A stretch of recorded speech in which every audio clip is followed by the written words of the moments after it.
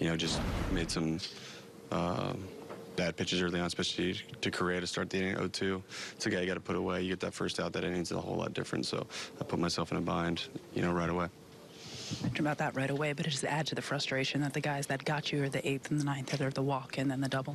Yeah, I think so. I think, like I said, you get the first guy out, and you have more wiggle room right there. If a guy gets on, get a double play, things like that. So, got to execute better 0-2, and then right there to really to White, walking him. It's not a guy I was trying to pitch around him and put the tying run on, so got to execute to him too. So it just came down to really executing, and then Chirinos right there, one pitch away from getting out of that inning, and just give him a pitch that he could hit. I've had some history against him too, so I know what he's trying to do. He's trying to shoot that ball right center just like he did. So I got to make a better pitch.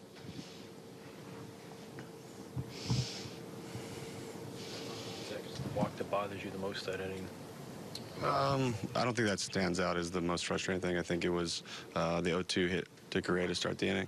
Like I said, that I've closed enough games and that first out, and when you have the lead is probably the most important. So to give them some energy in that dugout right there with an 0-2 hit, it makes it a lot tougher.